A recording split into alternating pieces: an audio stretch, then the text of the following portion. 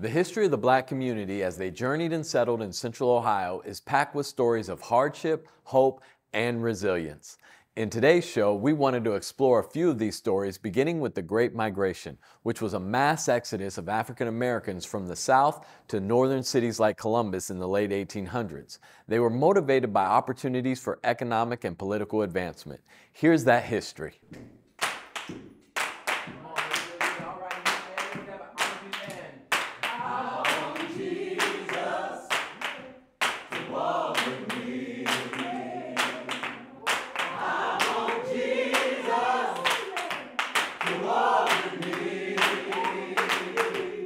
The spirituals are primarily religious folk songs. They were birthed out of slavery. There were many different types of spirituals. They were used as praise songs. They were used as songs of communication. The text primarily were biblical text, and they chose biblical text because of the Israelites in the Old Testament who were also an enslaved people. And they believed that if the God of the Israelites could deliver them, that same God could deliver them as well.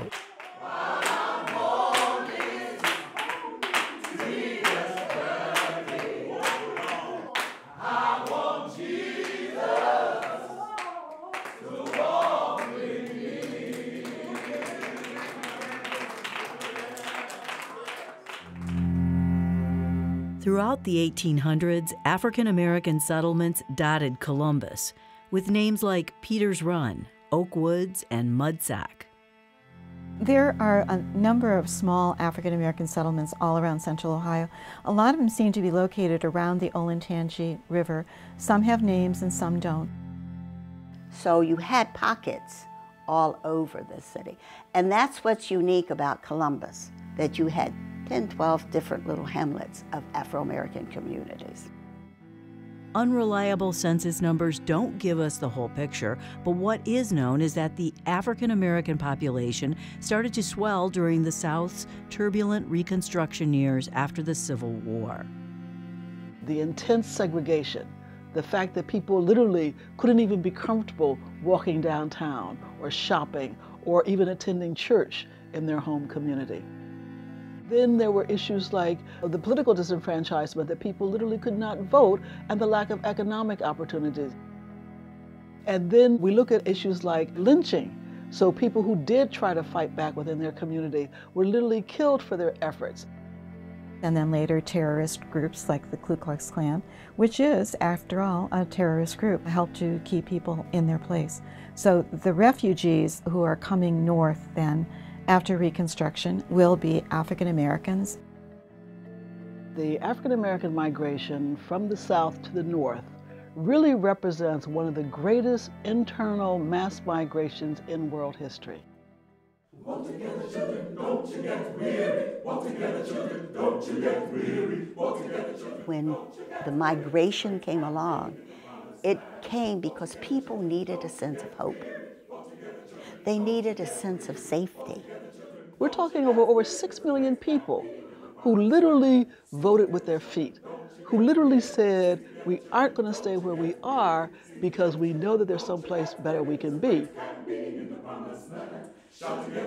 As African Americans began to migrate north, they were coming north because the north was the promised land. You'd often heard in the spirituals, they talked about getting to the promised land. They leave at the rate of 500 a day and 15,000 a month. And so by the time the 1930 has come, 1/3 of Alabama's black population is living north already. And that's just Alabama. It really is more, I'm seeking freedom, I'm seeking economic ability, I'm seeking safety, very much like the refugees we see today.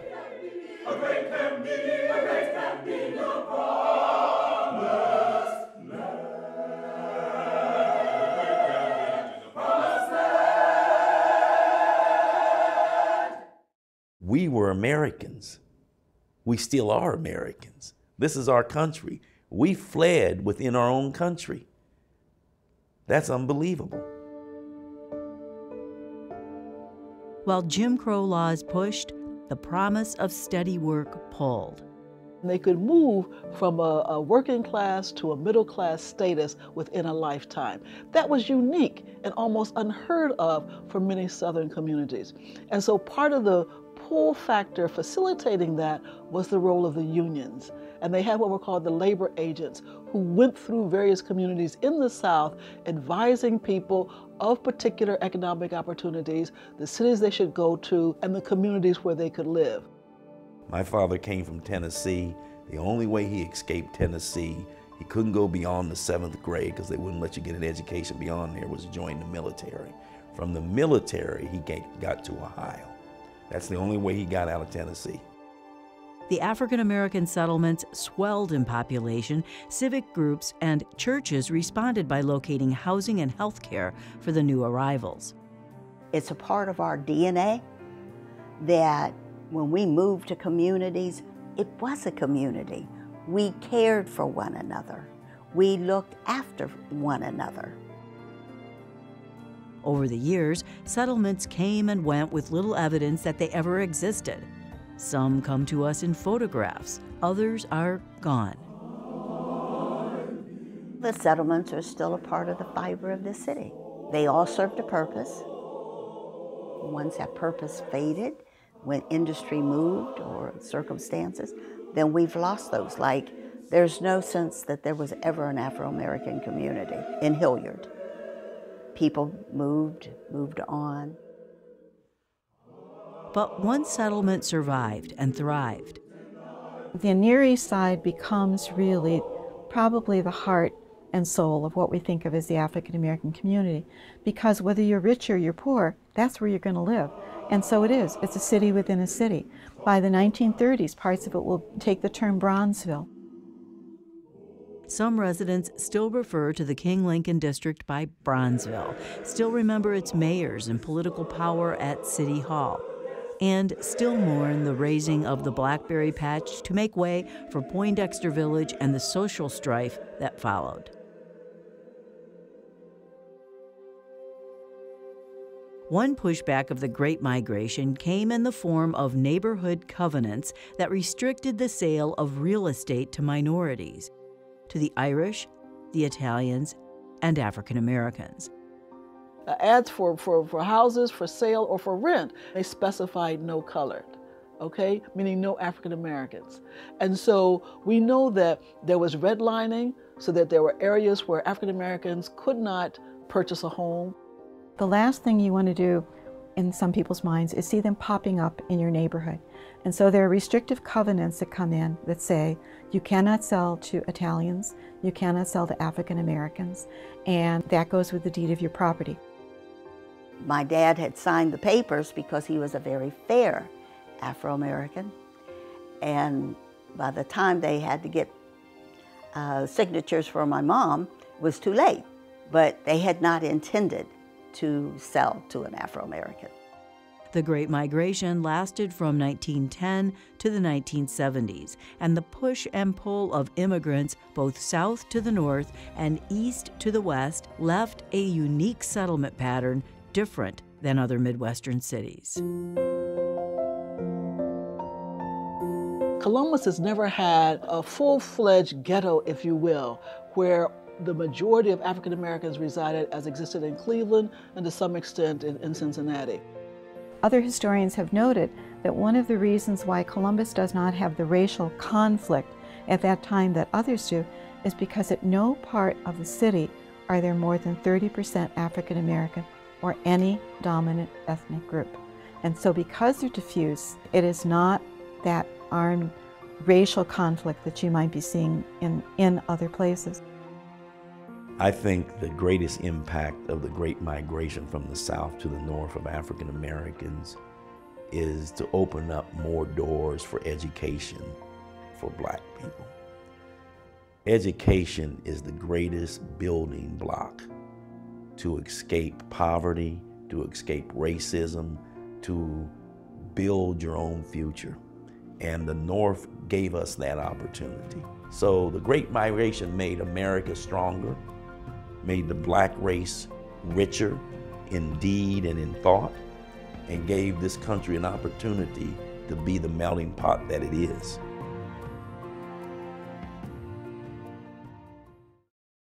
You might know Yellow Springs as an artistic and progressive community today, but it's interesting to note that the village has always been a bit more progressive than other places around Ohio. Since the mid-1800s, the Black community has been welcome to Yellow Springs, living, working, and worshiping in churches like the Anti-Slavery Baptist Church, founded in 1863.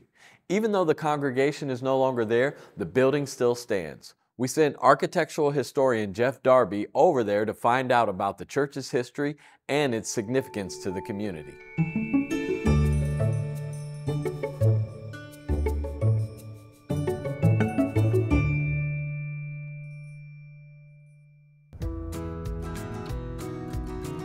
We're in Greene County. The county seat is Xenia, but we're going to an interesting place called Yellow Springs. Antioch College is here. It started in 1850, and its first president was Horace Mann, who's known as the father of American education. Yellow Springs has a lot of interesting architecture. There's a historic railroad station that's been redone. There's an older post office. But we're going to look at one specific building that looks pretty interesting.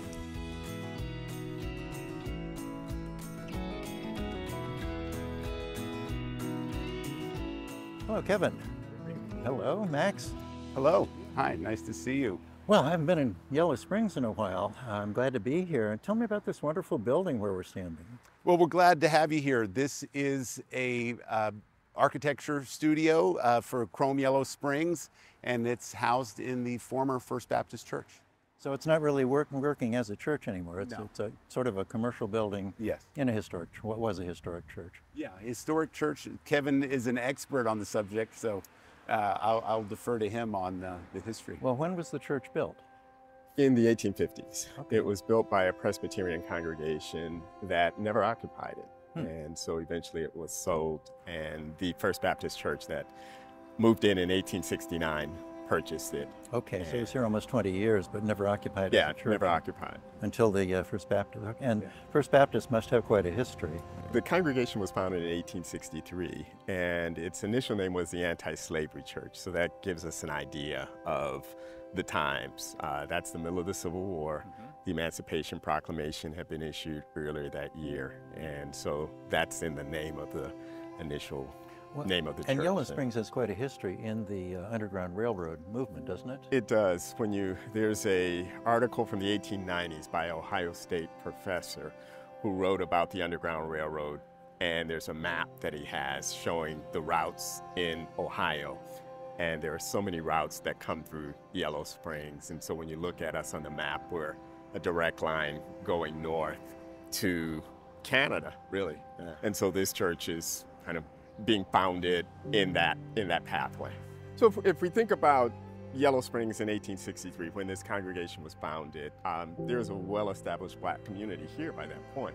And part of the reason is because many of the communities around here were not welcoming to Black people. They were really sundown towns. Yellow Springs was not. Black people had been moving here at least from the 1850s and maybe even earlier. They owned land. They were building their own buildings. And so that's the community that First Baptist enters into. Okay. And then in that community, after the Civil War, that population grows even more, and it's mainly people from Kentucky, Virginia, the Upper South, who are coming to Yellow Springs. And again, because they're not welcome in many of the other communities, they're coming here and they're thriving. And so this congregation is thriving too. It becomes a major center of community events, dinners, entertainment, the kinds of things that Black churches do. We're doing across the country in the latter part of the 1800s. Well, that adds up.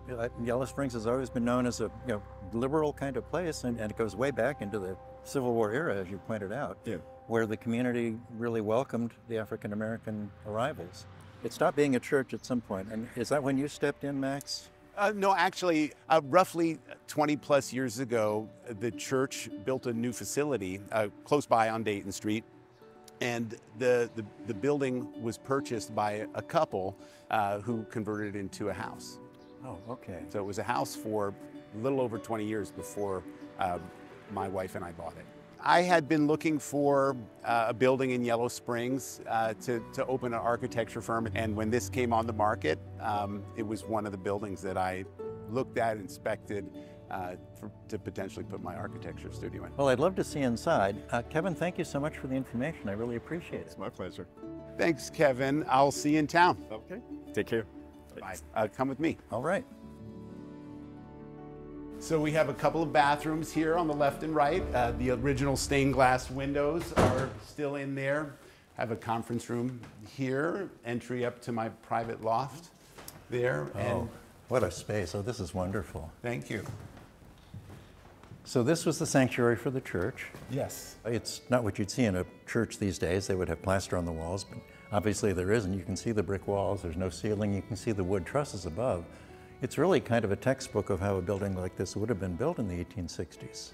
Yeah, that's really one of the intentions of the design, was to expose the structure. The plaster was failing when we got the church, so we needed to decide whether to replace it or to repair it. When we pulled some of it back and saw the original brick underneath, it was just so beautiful, I decided to pull it all off. And in terms of the trusses, they were really what convinced me to do this project. I was a little skeptical at first about putting an architecture firm in an old church, didn't know if I could make it work. But during the inspection, I got up into the attic, I saw these beautiful trusses, and I just knew that I could make a beautiful project. Well, the trusses are wonderful. They're obviously very old, 1860s. Made from, the big cross beams are made from single trees, and I assume this was oak? Yes, it's oak. This type of wood is really impossible to find these days. And you can see from the way it's put together, you can still see the hatchet marks, you can still see bark on some of the wood, and you can really get a feel of, intuitively get a feel of how this building is held up. The various pieces are held together just with the notches. There's no screws or no nails. The only metal in the original construction are the vertical bolts at each vertical. So we're on the main floor, but of course there's a basement area and there's a mural down here. What's the story behind that? Well, when we opened this floor up, I noticed how prominent that wall was and just knew instantly that we had to have a mural there. And I talked to my oldest friend in the world, my best friend, Jamie Adolph, who happens to be a teacher in the local schools, if he knew a muralist in town. And so he referred me to Pierre Negley, who is the muralist who's done most of the murals on Keith's Alley here in town. Okay. And I asked Pierre to paint a mural of Keith's Alley. But I said, please make sure that you include the mural that has Virginia Hamilton in it, which happens to be my best friend Jamie's mother. And so if you grew up around here, you grew up reading Virginia Hamilton. In fact, people all over the country grew up reading Virginia Hamilton. And so Pierre suggested that the murals all reflect stories from her books. And the little girl there is from the books, but it's meant to represent Jamie's daughter, Anaya. So there are very personal stories, but there's sort of a universality to it. Yes. It's really telling the story of this area. Yeah. Well, I'd like to learn more about how the building looked before you got to work on it. Well, I'd love to introduce you to Pastor Bill Randolph, who happens to be here. Oh, great. Hi, I'm Jeff Darby. Bill Randolph, nice to meet you. Thank you for hosting us today. Tell me, what was the church like when you were here? Well, the congregation at the time was a divergent group of people. We had a mixture of young people, older people as well, primarily an African-American congregation. And now, how was the interior finished at that time? It was more a traditional big open sanctuary? It was a traditional, yes, and we're very comfortable right now here, but back then it was warm. It was hot in here, with literally no air conditioning. Yeah. This floor actually was where the congregation was. Mm-hmm. You come in the doors here. Now, I be correct in assuming that at the lower level was where you'd have what we would call, where I came from, church suppers? That's exactly right. We would have our fellowship meals down there, where everybody would come in and bring a meal. Everyone would contribute in that regard. This congregation has always been a very loving congregation, where if there was a need, and you didn't have to be a member of this church, if there was a need in the community, then we would stand ready to be there to assist. So how do you feel about what's happened with the building? I'm excited about it. I'm excited about what Max and his team are doing and how they've renovated this building and the whole texture of it and everything. Well, Reverend, thanks so much for the information you gave me. I really enjoyed learning the story. Max, there's more to see if I understand. Yes. Thanks for spending time with me. I'm glad to be here. This is the other half of the studio. This is my partner, Steve Pitchell. Hi, Steve. How are you? I'd also like to introduce you to Rafaela Santos. Hi. Oh, nice to meet you. Nice to meet you as well. So tell me about the space and the artwork here. Max wanted some artwork on the wall. I didn't really understand until I stepped into the church and felt sort of the sense of the spirituality. I was a bit sort of intimidated because I had to think of how do I honor this space. I did research on the Underground Railroad, also the importance of Yellow Springs and Ohio, and the Anti-Slavery Baptist Church, which this was. There is an installation in the conference room which talks about the people who did the passage from Kentucky to Canada. And Ohio was really crucial because they had to wait till the river froze, to wait a whole year in order to continue their journey. The installation in the conference room is really an homage for those who made the trek. So a lot of the work was created not only to beautify the space, but also to honor the people that came through here and the history of Yellow Springs. So you're the inaugural artist showing here, but how will other artists become involved? Well, we will put out a call for artists. We've formed a committee to review submissions, and we'll, from time to time, select a new artist to show here. We really want to kind of bring artists into the space that kind of understand a lot of the area. So choosing artists that really honor this space is important for us. Well, thanks for telling the story. It's a great use for this space, and I really appreciate it. It was my pleasure. Max, is our tour done? There's one more space I'd like to show you. Let's go see. Oh, look at this. Up close and personal with these trusses. This is even better than before.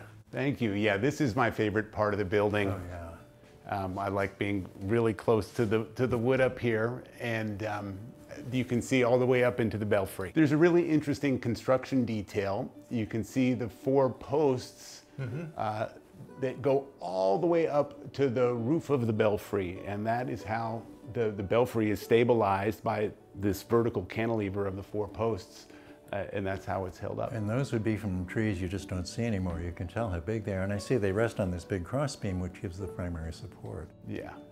Wow. Well, you've done a terrific job here, and I don't doubt that it's going to continue here in Yellow Springs. So thank you so much for a great tour. I really appreciate it. Thank you. It's been my pleasure.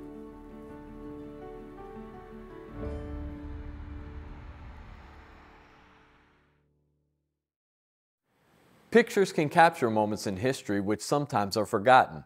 In this next segment, Nicole Sutton from the Columbus Metropolitan Library shares the story behind some photos in their collection from the grand opening of Driving Park Plaza in 1978. It was a plaza that rented space to local businesses and was important to the community around it. We head over to the library now to hear more.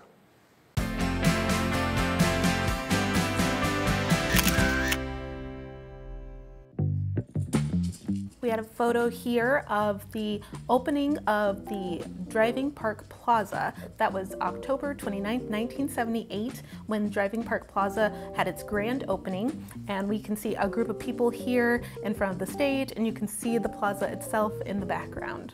On the far right, Sherman Willis and James Willis, who are the 2 brothers who founded Willis Beauty Supply. And they had 1 location, and then they started to expand and grow, and they opened a 2nd location on East Livingston Avenue in Driving Park. And as that business started to grow, they wanted to invest more into the community, so they decided to expand their space and create Driving Park Plaza. And we can see in this photo here, we've got the Willises on the right. Sherman is holding a plaque for the dedication of the Driving Park Plaza, and then we can also see Columbus Councilman Jerry Hammond here in this photo as well, 3rd from the left. These photos of the grand opening of Driving Park Plaza were loaned to us by Mary Willis, who is the sister of Sherman and James Willis, and she wanted to contribute some of these photos so that we can see just the success of Willis Beauty Supply and everything they've done for the community.